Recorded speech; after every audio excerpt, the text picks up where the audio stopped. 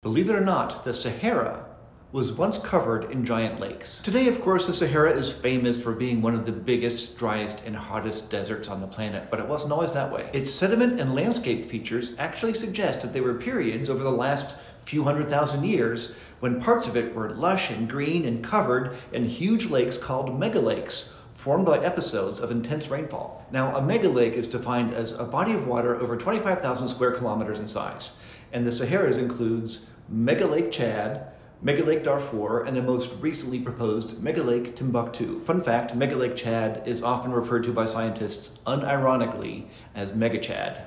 And these giant lakes might have played an important role in the story of ancient human migrations around Africa, providing sources of water that allowed our ancestors to cross the desert. So thanks, Mega Chad.